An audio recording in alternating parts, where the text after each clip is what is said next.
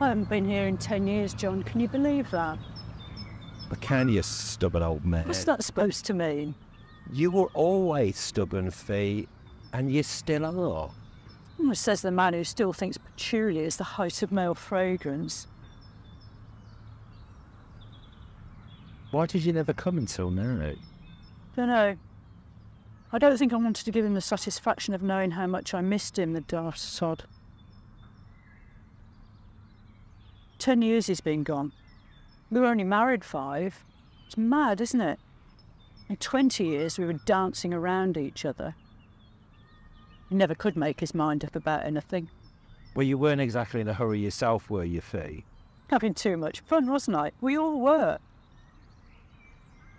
It took us a while to work out we were right for each other. And then finally, when we had, he keeled over, didn't he? Did it just to annoy me, I reckon. Still miss him, though. There's one thing I've always wanted to ask. Oh, Christ. Yeah?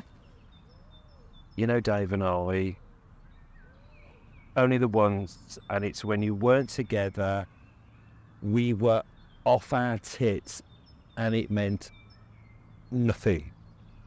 Typical. So I told you he could never make his mind up, didn't I? He did.